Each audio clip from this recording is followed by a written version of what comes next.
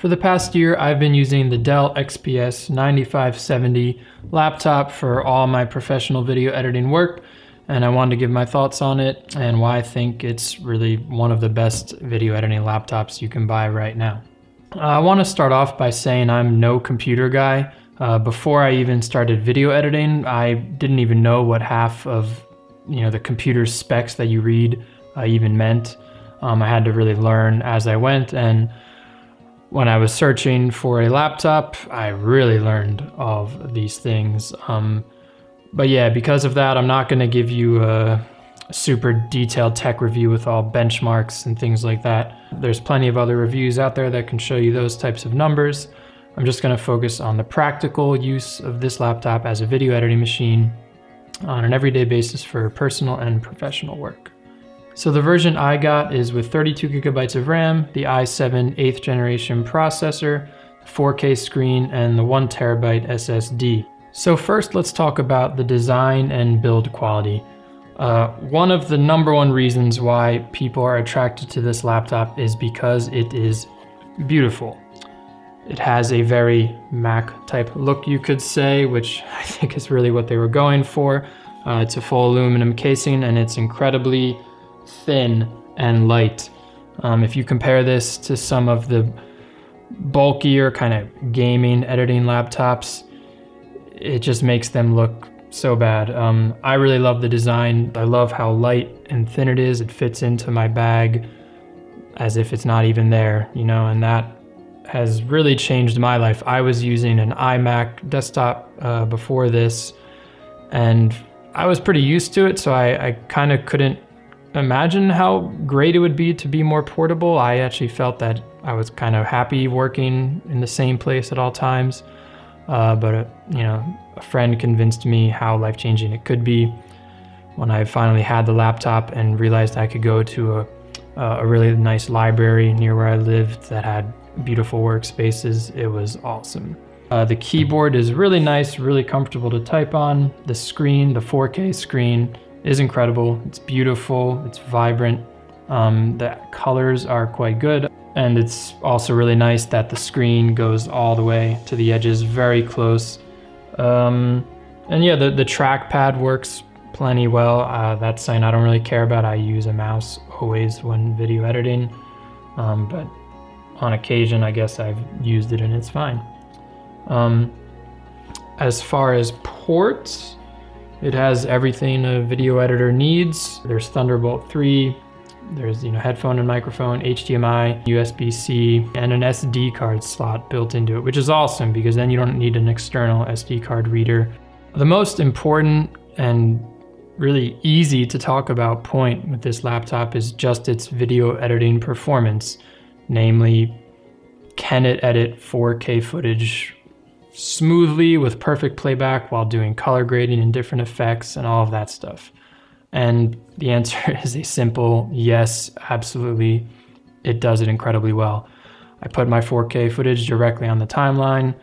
I can do color grading. Everything plays back perfectly, smoothly every time. I never have an issue, and it renders incredibly fast. For a general reference, on my old iMac, which by the way was not very powerful, I had only 8 gigabytes of RAM in it.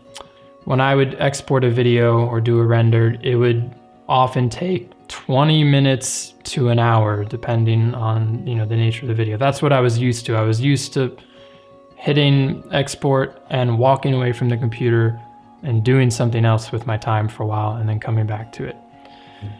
With the Dell XPS 9570, it often takes as little as 2 minutes, depending on the length of the video. And again, most videos I work on are in that 1 to 6 minute range, let's even say, for a broader perspective. And yeah, I don't think I've ever had an export take longer than maybe 7 minutes. And even that, I don't even know if I ever had one take that long. It's really fast.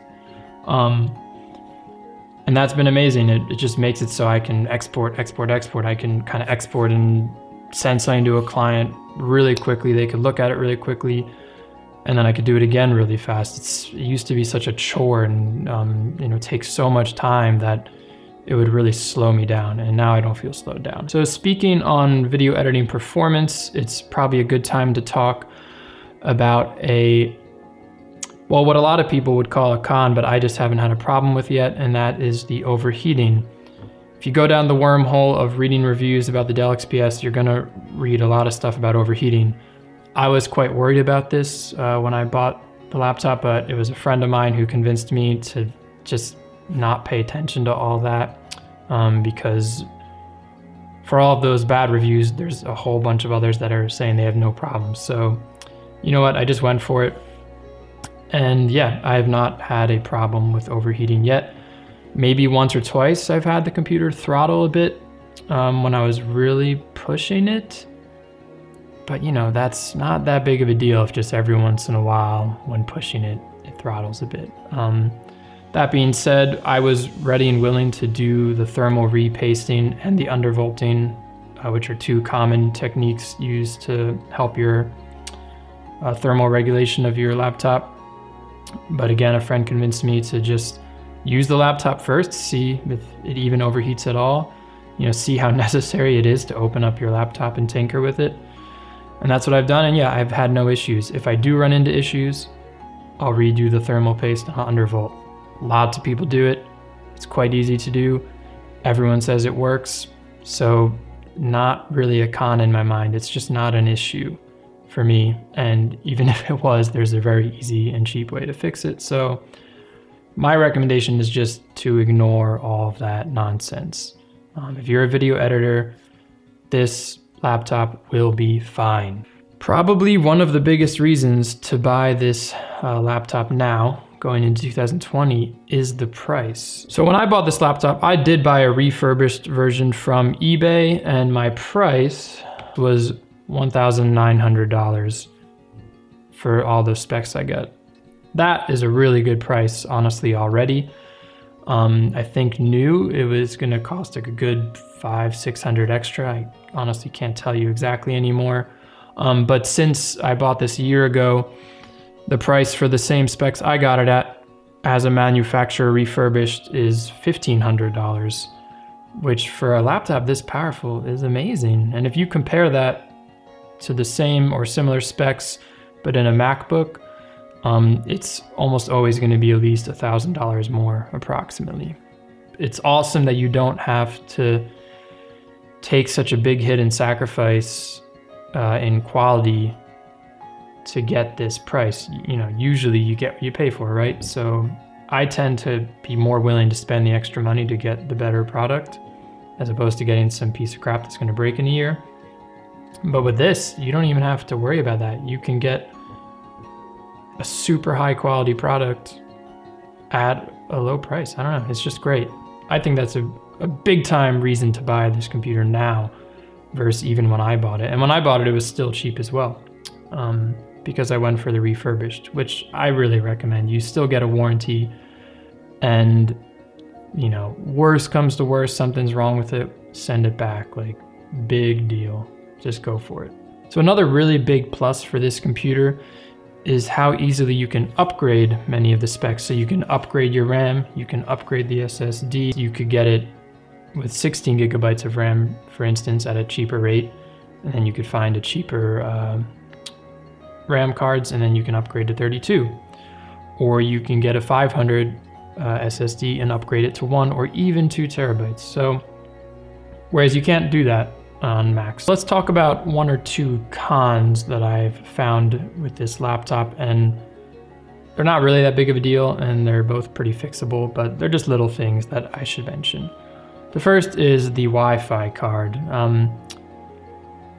I should say that in most instances, the Wi-Fi card gives me no issues. It's fine. However, in my current home, I set up an office space in one room, and in that room, my internet speed is incredibly low, like unusably low, whereas my girlfriend's internet speed on her Mac in that same room is equally fast anywhere else in the house. So I've actually had to use my laptop in a separate room in the house, not exactly where I wanted to use it, but it's the only place I can get enough speed. And that's been a bit of a bummer. But if you've looked into reviews, you've probably read that some people complain about it. And of course, you can change that. You can change the Wi-Fi card. It's not that difficult. I've been meaning to do it. I just have been procrastinating on that. I'll do it eventually and it'll be problem solved. Another general flaw, or just grievance of mine, let's say, is with just the general kind of bugginess of Windows. And what I mean by that is just very frequently little things don't work exactly right, and it's almost always because you just have to update drivers and things like that. And while it's always simple, like you just update the driver and you're fine, it's just kind of just seems ridiculous that you constantly have to do this, and constantly little things in your laptop aren't working exactly right. Whereas I do feel like on a Mac that almost never happens. Things are just always working 24/7, even before you update. At least that was my experience in the past with the Mac. So it's not a huge issue. I think an issue like that feels really big before you invest in a laptop. You imagine how terrible that might be, for instance. I did. I was kind of worried because I would read about that. But then once you have it and you find, your way with the machine, it's fine. I mean, it would be nice if that didn't happen. But like just the other day, my microphone on my laptop wasn't working, and it's because I needed to do an update. And then something with Intel Optane memory pinning was popping up in error. And apparently it was because a new update didn't, it had a bug with that. And so yeah, just little things like that are annoying, but they're never that big of a deal. It's not like my computer just like doesn't work, just little things, and you can almost always fix it very quickly with just an update. So in conclusion, this computer allows me to do my video editing work perfectly and smoothly, and it looks really beautiful. It's sleek in design, it's light and thin, so it's super portable and it fits into my bag, no problem, and it feels good when you pull it out and put it on the table. It makes you feel like, your life is going well. You feel like you're a professional doing professional work, and I think that's a big deal, especially for more beginner filmmakers that, you haven't done enough work yet to really feel kind of verified for your skills or what, you can do. And I think little things like just having good equipment, not having a whole bunch of the cheapest equipment you could find, but having one or two really good items, like a really good laptop, a really good camera, you're just going to feel better about your work and you're going to feel better doing it. And I think that's more important than, a lot of people would like to admit. So it's a powerhouse of a computer. It looks really nice, and it's just a pleasure to work with.